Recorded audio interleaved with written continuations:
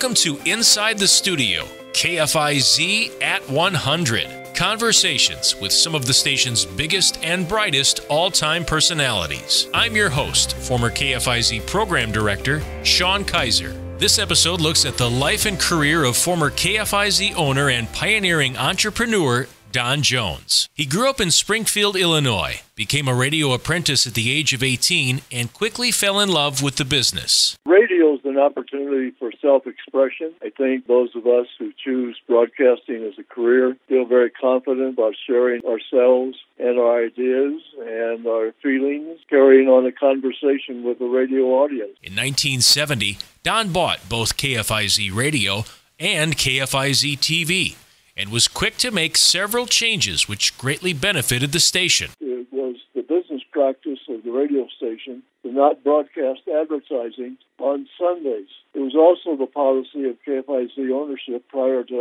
us to not accept any advertising from outside the city limits of Fond du Lac, all in the intent of protecting the local merchants. The idea, for example, of having commercials from Oshkosh, Rosendale, Wilmira, Campbellsport. So we changed that, and it contributed to the commercial success of KFIZ. Don fondly remembers working with legends like Joe Gazer, Ron Harvey, Doug McGrath, and Max Showalter, people he says served the community well. We always felt that the radio station was a very important citizen of the community and had the opportunity, if it chose to do so, to be a leader in public affairs and community activities.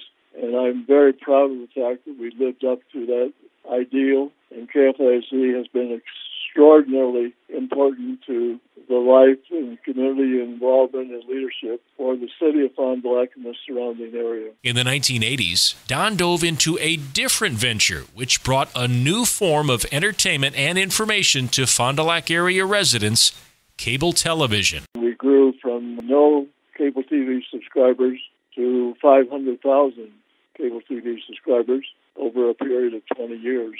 It gave us the opportunity to bring our radio experience of community involvement, and the use of satellite television was unheard of, and that was a whole new experience for television viewers. Don is also credited with creating the word Cablevision to describe the service. And we thought that for public acceptance of the concept, a new term or a new marketing approach was necessary. It was subsequently entered in the dictionary, and as you go around the world, there were many companies that adopted the name Cablevision, and that word started in Fond du Lac, Wisconsin. In 1995, Don decided to solely focus on his cable business and sold KFIZ to Randy Hopper. To end our conversation, Don Jones borrowed a line from the late, great Joe Gazer. Well, I want to sign off by using Joe Gazer's slogan. It's a beautiful day, 365 days a year. Some days we'd look out our window and question whether that was true or not, but Joe always made us feel it's a beautiful day. Thanks for joining us, and keep listening for more episodes of Inside the Studio, KFIZ at 100.